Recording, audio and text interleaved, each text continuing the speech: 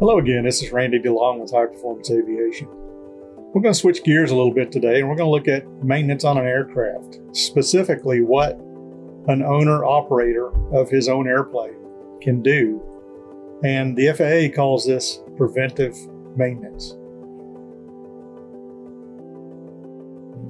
So preventive maintenance for the pilot and aircraft owner. What is preventive maintenance? Well, if you look at the definition in Part 1 of the FARs, it defines preventive maintenance as simple or minor preservation, operations, and the replacement of small standard parts not involving complex assembly operations.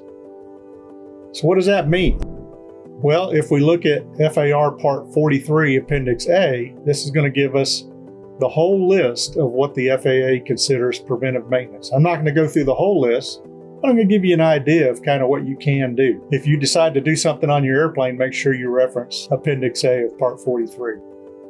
So the FAA says you can do removal, installation, and repair of landing gear tires. You can replace elastic shock absorber cords on landing gear, servicing landing gear shock struts by adding oil or air, servicing landing gear wheel bearings, such as cleaning and greasing, replacing defective safety wiring or cotter keys, lubrication not requiring disassembly other than removal of non-structural items, making simple fabric patches not requiring rib stitching or removal of structural parts or control surfaces. You can replenish the hydraulic fluid in the hydraulic reservoir, refinishing decorative coatings, applying preservative or protective material where no disassembly of primary structure or operating system is involved, repairing upholstery and decorative furnishings of cabin and cockpit.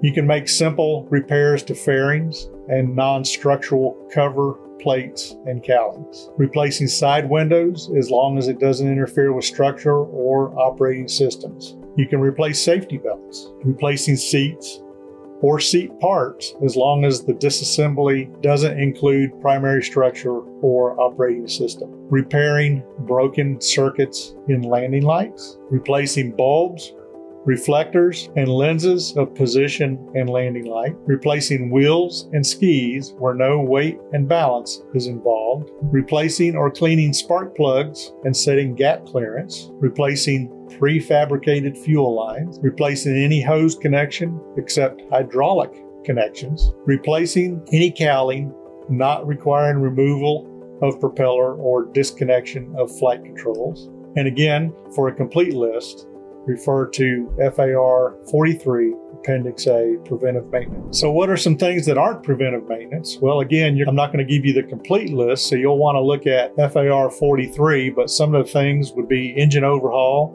engine removal, prop removal, flight control rigging, magneto overhaul, structural repair, removal and replace of cylinders, flight control removal or repair. So this is just kind of a small list of things that your A&P would want to do on your airplane instead of having you do it. Now, who can do preventive maintenance? Well, FAR 43.3 states, except for holders of a sport pilot certificate, the holder of a pilot certificate issued under Part 61 may perform preventive maintenance on any aircraft owned or operated by that pilot. Of course, if it's used under Part 121, 129, or 135, you can't do preventive maintenance on those aircraft. Now, the holder of a sport pilot certificate may perform preventive maintenance on an aircraft owned or operated by that pilot and issued a special airworthiness certificate in the light sport category. So he can only work on light sport aircraft. So when you do preventive maintenance, you're going to want to make a logbook entry. And according to FAR 43.9, that logbook entry must include a description of the work performed with reference to data acceptable to the FAA, the date of completion of the work performed, the name of the person performing the work, the signature, certificate number, and the kind of certificate held. Note that the signature constitutes the approval for return to service only for the work performed. So just because you can, should you? So some things to consider when you start doing preventive maintenance are, there's going to be tools that you need. You're going to need torque wrenches, sockets, safety wire pliers, spark plug cleaner, gap tool, air gauge. And remember, you're going to have to keep your torque wrenches and air gauges calibrated. Manuals needed, maintenance manual, parts catalog, and of course the POH. And experience is definitely something you'll want. I would recommend working with an A&P or an IA on an annual to get the experience needed. So in conclusion, doing preventive maintenance is a good way to save money. Make sure you have the right tools and manuals. Keep an updated copy of the FARs. If in doubt, get help and advice. Experience makes a big difference. Double check your work.